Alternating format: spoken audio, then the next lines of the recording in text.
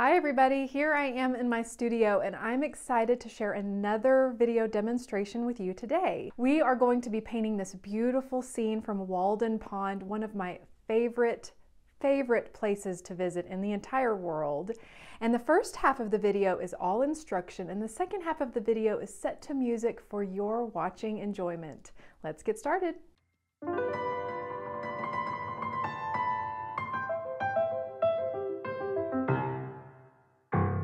I am so excited to be painting this gorgeous photo reference from one of my most favorite locations on the planet. This is Walden Pond.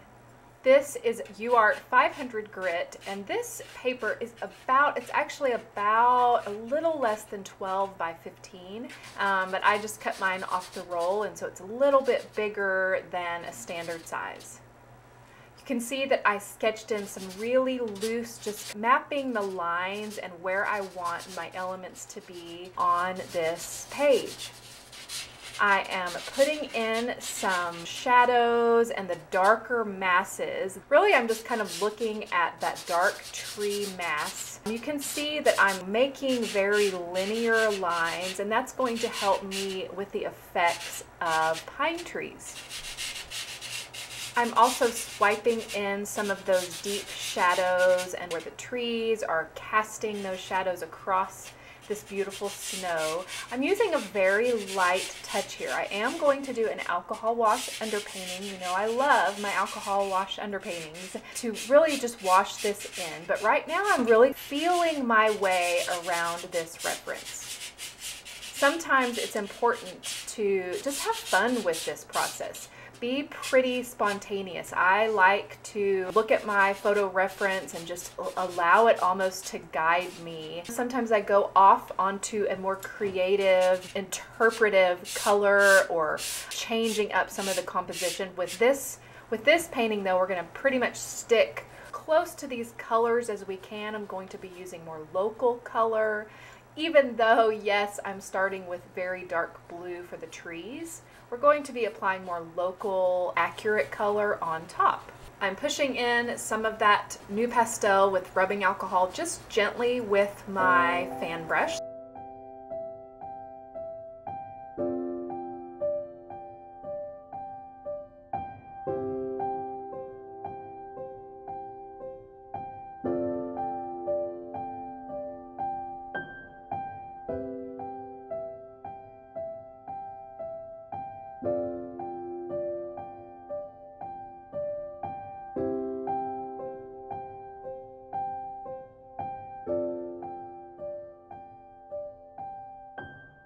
I'm going right back in using very linear marks, kind of scraping the pastel upwards, also in that almost perpendicular to the trunk to create the look of the pine trees. Pine trees have, of course, yes, they have a lot of sky holes, but they have a lot of depth and space in them as well.